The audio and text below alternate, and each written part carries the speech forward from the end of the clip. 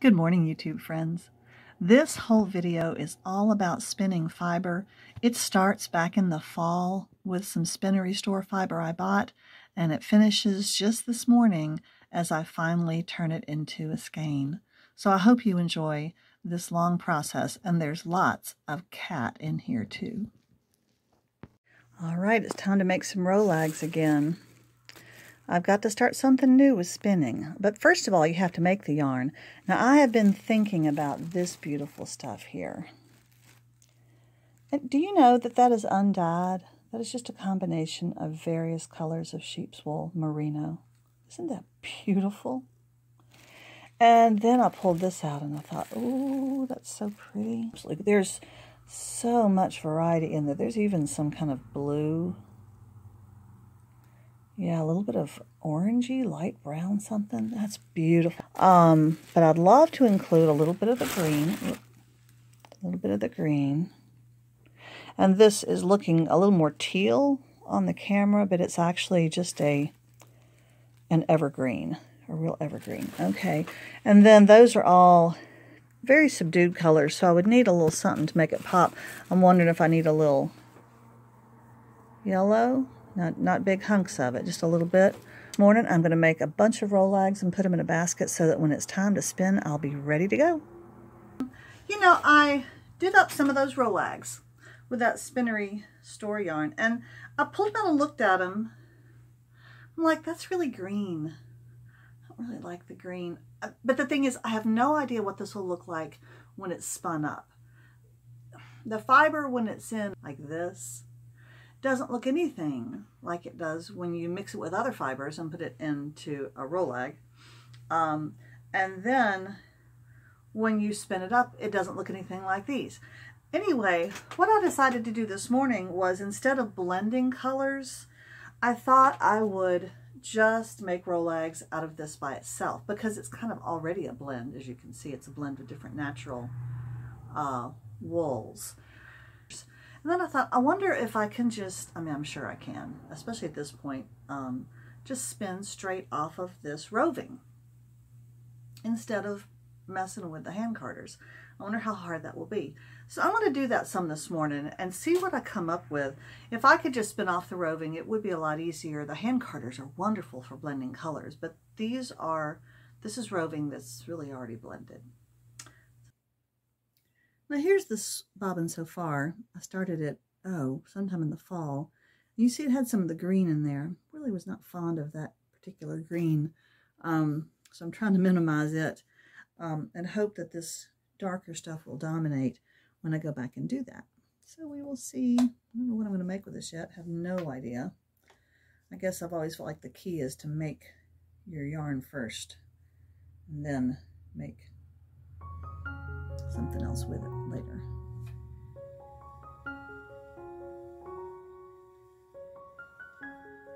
Boy, this is a tricky joint.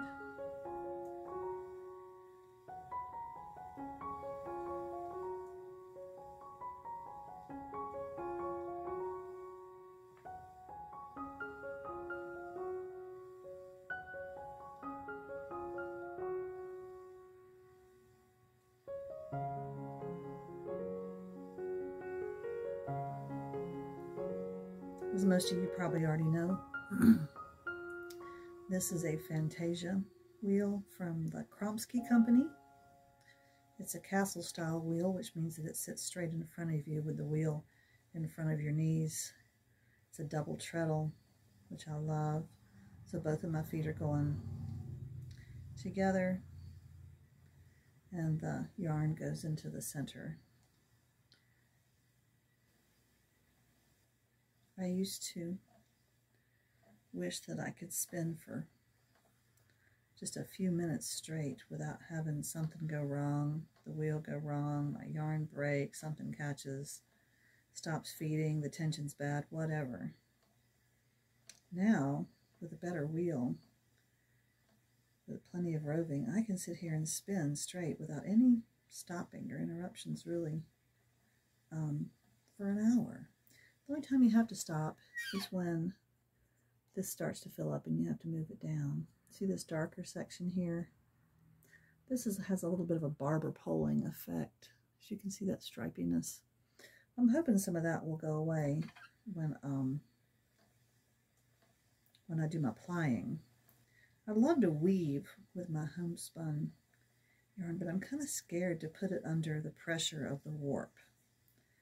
So I've thought about using something else for the warp and using my homespun for the weft. Bobo just came in the room and hid underneath my desk. He's been acting kind of strange lately. Of course, we did add a cat to the house, and then we brought in a couple of babies at Christmas, and then Adam and I went away for a couple of nights, so the poor dog he's had his routine thrown off, and he is a Pomeranian, so he's very, try to draw closer to the orifice so you can see what I'm doing. What I'm really looking at is the thickness of the fluffy yarn before it goes between my pinched fingers. I'm looking for it to be just the right amount, or as it goes across my middle finger right here, looking for it to be kind of the right width.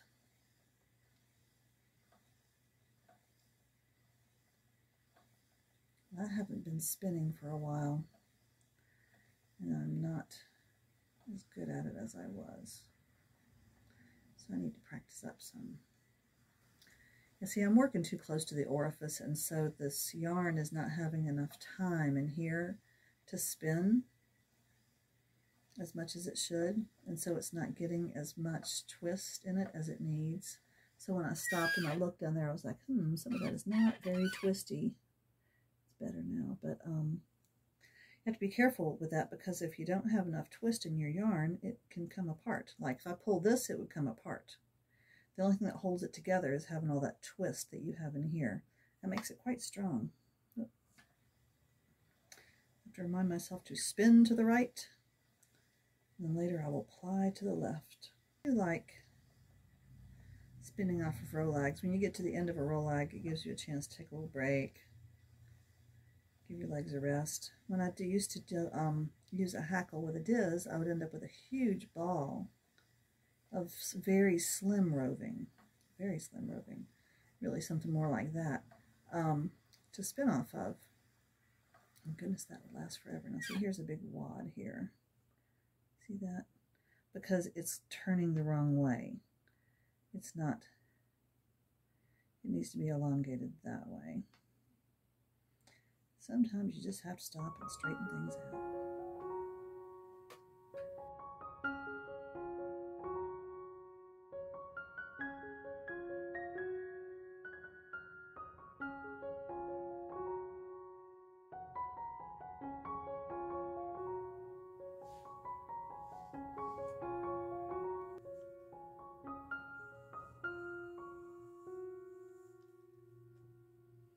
I love this roving. It's such a beautiful blend of multiple deep colors and jewel tones. I'm mixing it with this. This is all natural color. This was not dyed at all. It's all the various, it even seems to be some pink in there. I don't know, it can't be, but these are all the different natural colors of the sheep. It's very soft.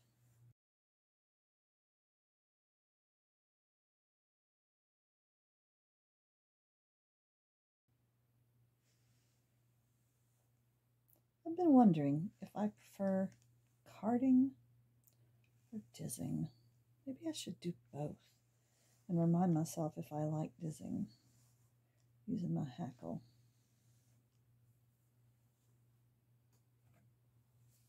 I like to pull it just off the bottom here, just like that. The goal is to keep all of these fibers are already straight and, you know, beautifully pulled out in the roving, so you just don't want to wad any of it up. I'll show you one of my frustrations in using cards, and that is this border up here. No matter what you do, you end up with this wad up here, and it does get a little, I'll show you what it does. Just this up at the top is a frustrating edge. Now, because this is all very, very clean, I'm not trying to get out any VM. Really, one pass like that, you see how beautifully it's blended now, is enough. Of course, it'll blend and change even more when I spin it. But this is the edge I'm talking about. Right here, I don't like that edge. And I have not discovered any way to get rid of it. Because, as I said, all these fibers should all be straight and long. I want these ones to look like these ones down here. I don't know what to do about that. If anybody out there has a secret answer to that.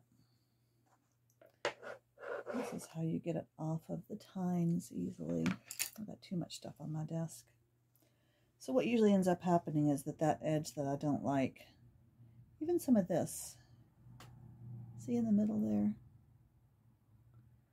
You just, if you want to spin a really fine, thin yarn, those things, those little bumps, they get in your way.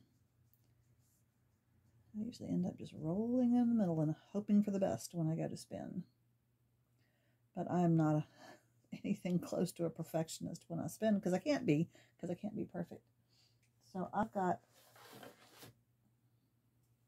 a little basket of 5 roll-lags of this so far in it. I did try a minute ago to see if I could spin. And see, when I'm putting it on here, I'm really trying hard not to have much up here at the top. It doesn't matter how hard I try. You have to have some up there. Anyway, I was saying a few minutes ago, I did try to spin straight from the roving. Actually, I tried to spin and combine these two colors as I was spinning from the roving. It was frustrating and not very fun. Too thick, too. So there's some advantages to separating out your fibers beforehand, whether you do it with a hackle, whether you do it with a drum carder, whether you do it with hand carders, doing something to it. I'm sure there are people who spin straight from, this is a very thick roving. It's pretty thick. I was going to say as thick as my wrist. I don't know if that's true, but it's pretty thick. I don't prefer to spin from that thick of a roving.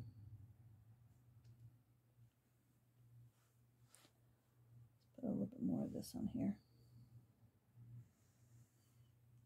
I just find this to be so calming. I've been waiting to do this. Well, let's watch carefully and see what happens here. Maybe if I pull on these. When they went on, they were straight. I don't know why they, excuse me for doing that. I should be able to pull them off straight.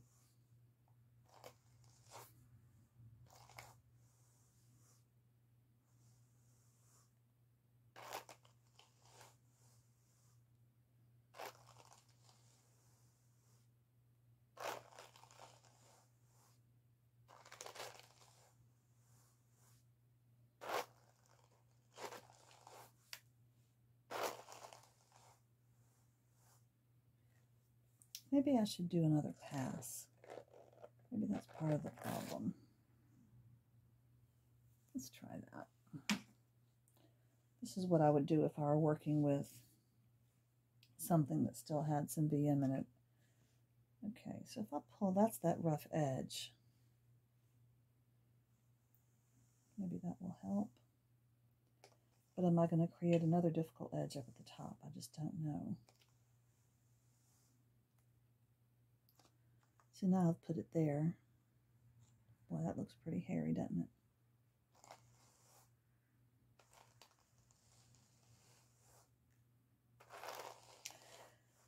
I do suspect the hand carders blend the colors, but I don't think they do much for keeping the individual fiber strands straight.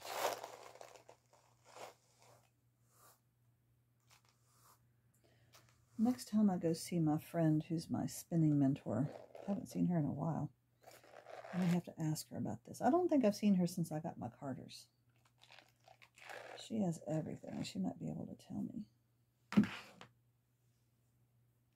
But But that is now that's a nice blend with plenty of the white in there, but it still maintains that dark, complex color tone that I like.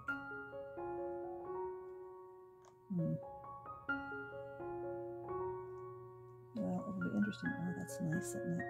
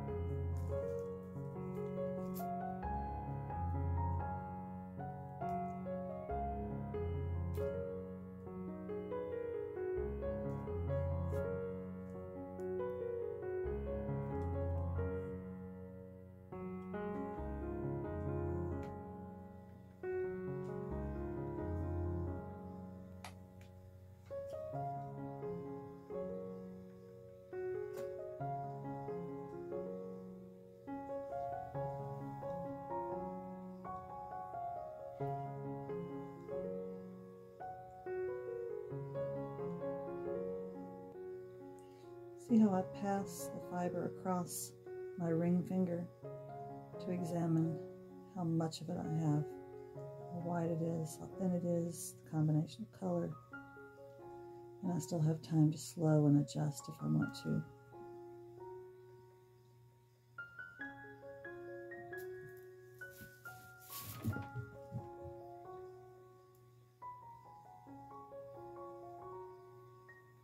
This is where you can determine how thin you want your single ply to be.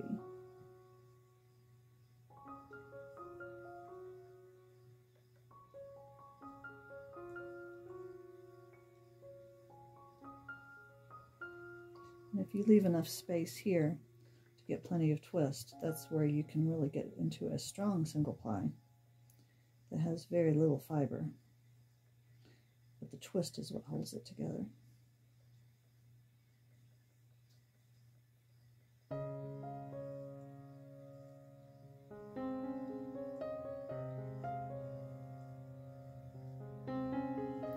I'm not really consistent, but I don't worry about it much.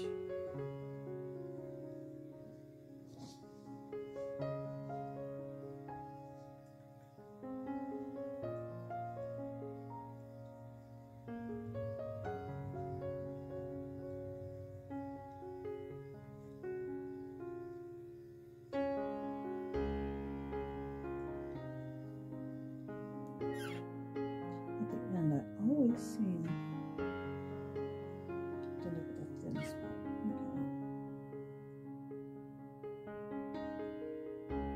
Okay. If you over twist a bit, it allows you to put this in and then release the twist to grab the new.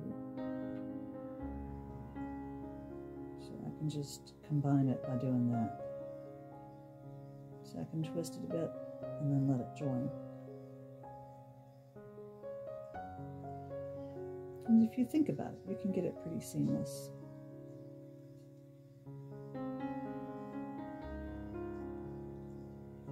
I'm liking this yellow.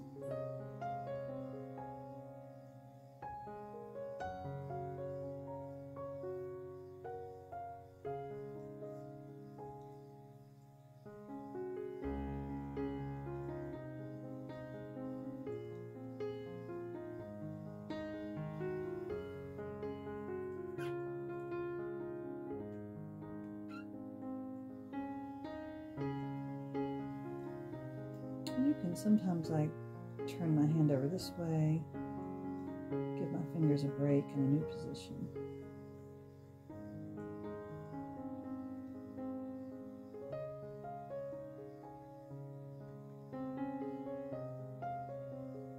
There's no right and wrong way to do it.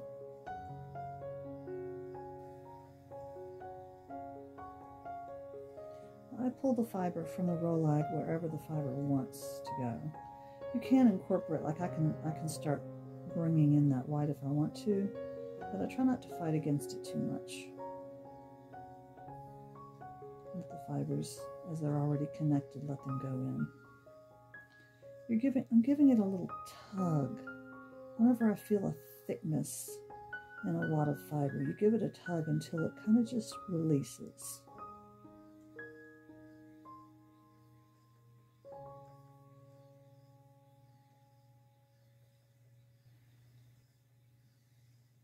Oh, see, that's too thin, so I have to stop, overlay,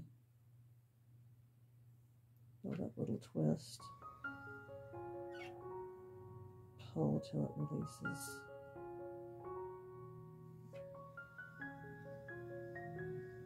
Let that twist build up.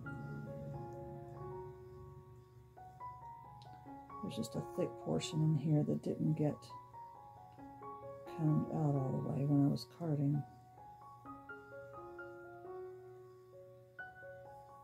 That's why I don't like to spin directly from the roving, because it's all that way and you have to tug too much. The carding really separates the fibers and makes the drafting easier.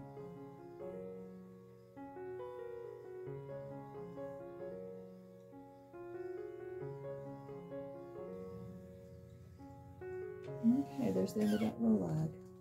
I twist it around my tension peg and hold on to it. All right.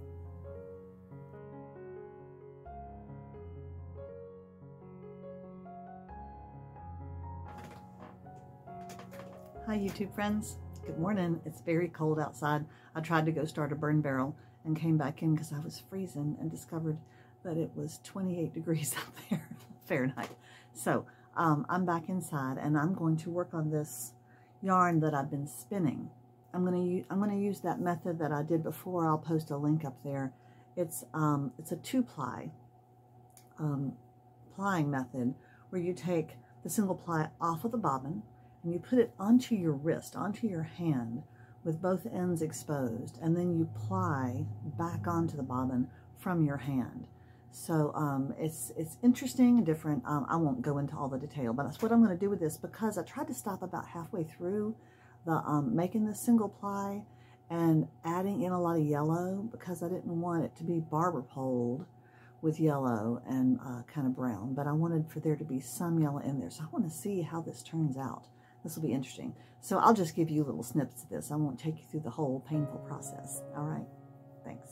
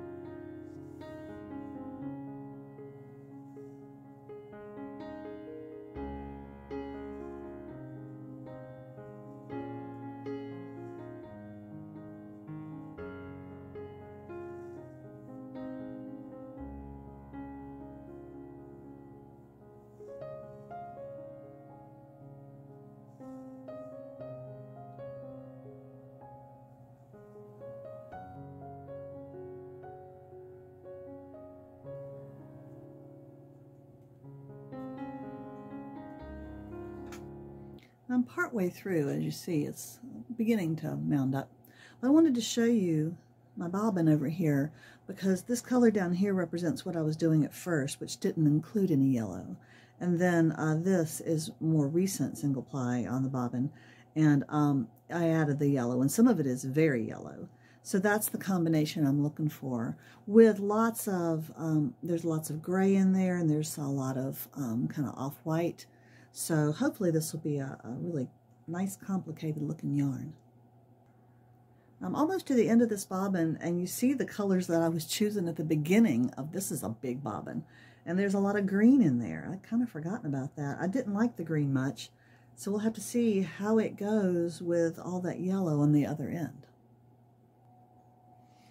Okay, well, this has turned out to be a very large ball, and here's my leader still attached, and here's my original tail. And now I'm going to slip this off of those middle fingers. My hand is tired of having this on there, so it's going to feel nice to bring it down. And I think I'm supposed to bring this out here.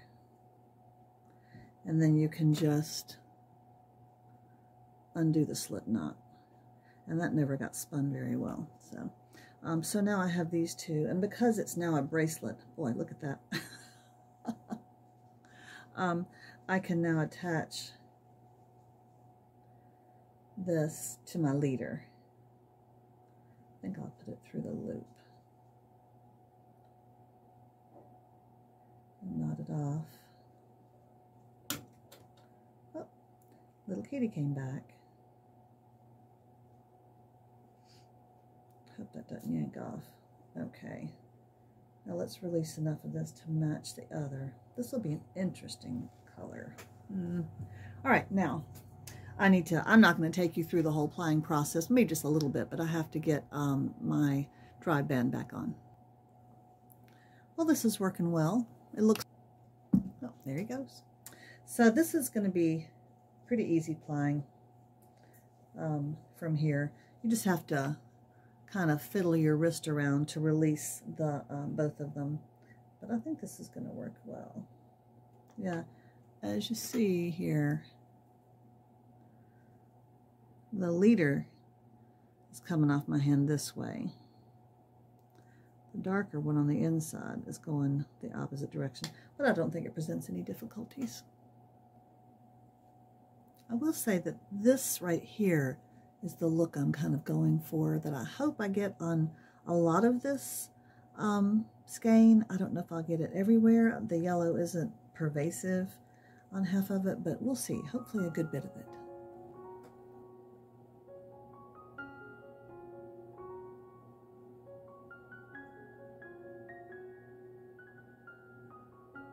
Leo.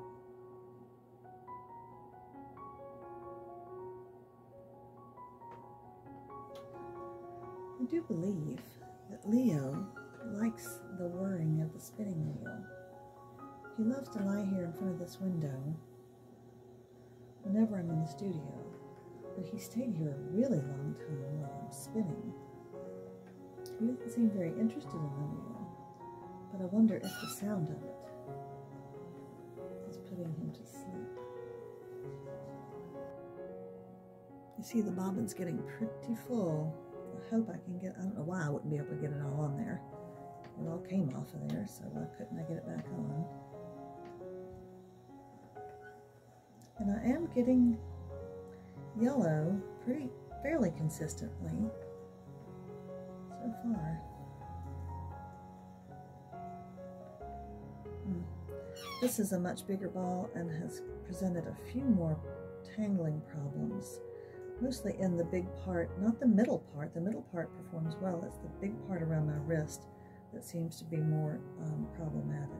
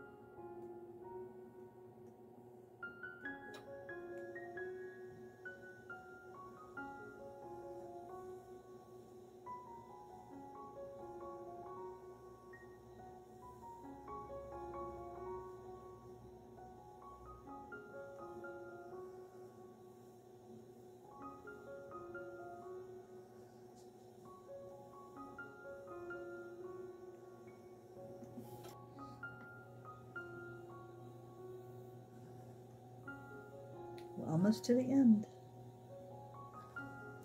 At the end here, it's very deep purple.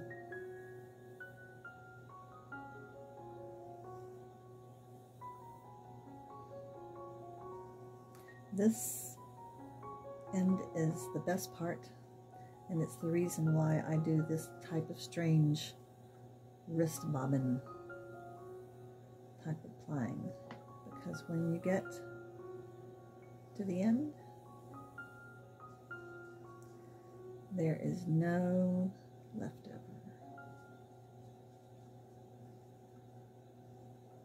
That's your end. And I love having no leftover single ply. So I'm going to take this off.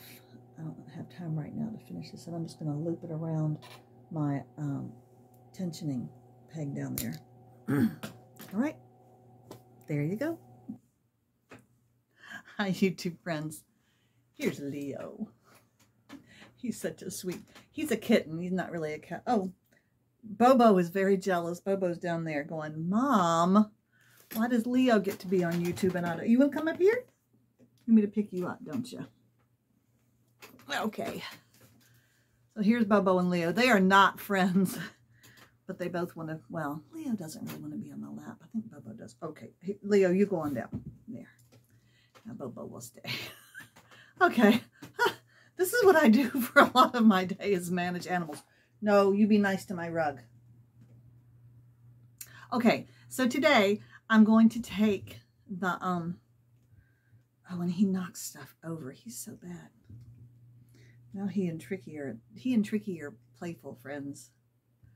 I have now talked for 55 seconds and not said anything.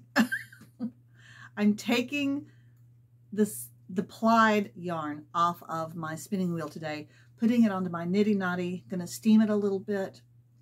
I really do want these fibers to fluff up and meld a little bit better. Bobo's licking his paws. And what I want to see is this blending that I do. I spend a lot of time blending. I buy yarns that are already blended sometimes, and then I blend those with other blended yarns on my cards. And then I spin the single, which is also kind of a blending, and then you ply it, which is more blending. And so you have no idea what color look you're going to get. What is this yarn going to look like? And I see people's yarn on these wonderful YouTube groups, people who sell their yarn that they spin, and it's so gorgeous in its color. And I would like to try to achieve that myself. Oh, look, see, there's Leo over there.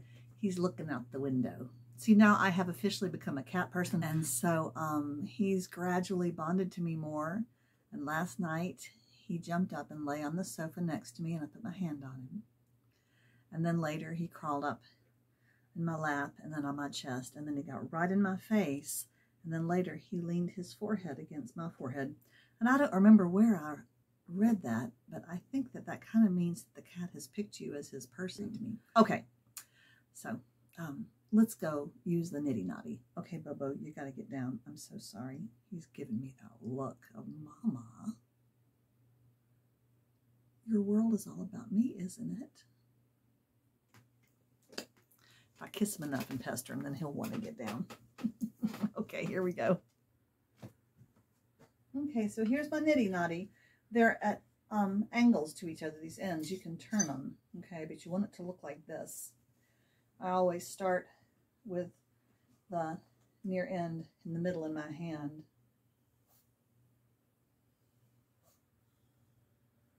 And you wind it so that you don't have to move that hand. It can just stay. Of course, I took my Scotch tension off so that all of this work that you do with your wool, because this is wool, this is all merino, it all is going to felt it just a little bit. People often think of felting as a bad thing, but it's just a fluffing of the fibers as long as you don't overdo it. You really do want it to rub on as few things as possible before it gets there. Okay, well, you don't have to watch me do this endlessly. So I'll show it to you, maybe as I'm steaming it or something. All right. Well, I've got it all on the nitty knotty. And of course, I tied a little knot on each end. The ends actually seem to be kind of meeting in one spot. Anyway, I'm going to tie this off so that all of the strands will stay nice and tidy.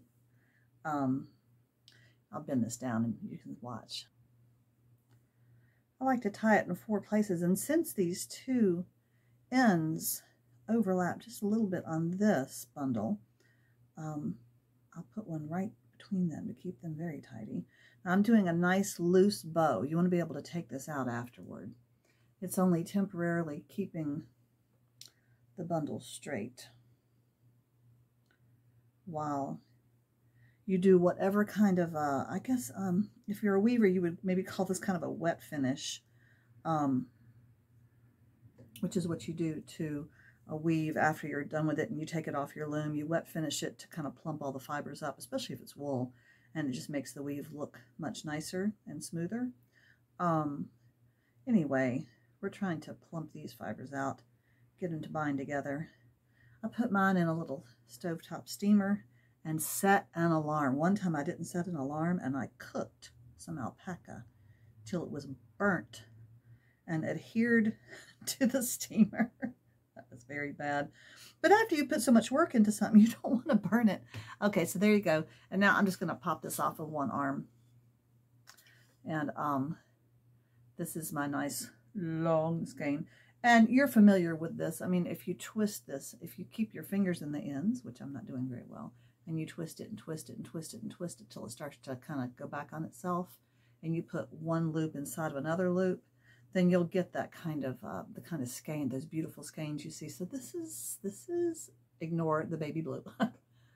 This is the yarn I'm going to get. I'm pleased with that. There's lots of yellow throughout most of it. There's a lot of that mahogany, that's that purple through most of it. The kind of gray is that natural, and it really is through all of it. There's a little bit of green in there, which that's the pine. I'm not real fond of it. Okay, so now we're going to go cook the wool. Okay, there it is in the pot. Doesn't that look strange? Well, I've set that yarn on for 15 minutes. It'll take it, I don't know, 4 minutes to come to a boil. Meanwhile, I'm having a cup of tea. I made some tea and forgot about it, but I didn't leave the tea bag in, so it's not oversteeped. But it is that Yorkshire Gold tea that is just so wonderful. It's fairly dark. I've got this little, I used to have a thing for little pitchers. I had little pitchers, way too many little pitchers, and I've gotten rid of a lot of them, but I still have a few. This is kind of a weird Art Deco looking one. I think I'm going to keep that around. It's not delicate and it's not fine. If it gets broken, it won't break my heart. But I think I'm going to have a lot of tea this winter in my studio, and I'm going to keep that little pitcher in here with milk each day. Put it back in the fridge at night. Oh, they're barking again. See ya. Okay, I flipped it over and steamed it another 10 minutes on the other side. So it's had a total of 20 minutes. It is very hot, and so it's got nice heat into the wool, and it's damp, but it's not sopping wet. And that's really an advantage to steaming it over, say, washing it and immersing it. Okay, so it's damp enough, looking pretty. Now I'm going to go thwack it really hard on a door jamb. That's when it's cool enough, you hold it on one end and you just whack it at length. Like a couple times one way, and then I rotate it a couple times another way. Okay. All right, this is how I whack it. Just like this. This scares the dogs to death. Thankfully, Tricky's on the back porch. Now this is supposed to set the twist. I'm not really, I know that you want your twist to be nice and set. Why this does it, I don't know. I've also seen people put a towel on the floor and hit it on the floor. What would happen if I didn't do that? I don't know. It's already cool enough to handle and only a little bit wet. I'm going to leave these ties on here until it's all the way dry. it should dry quickly in the house because it's really dry this time of year. Okay. So there's my yarn so far. I like all those mixes of colors.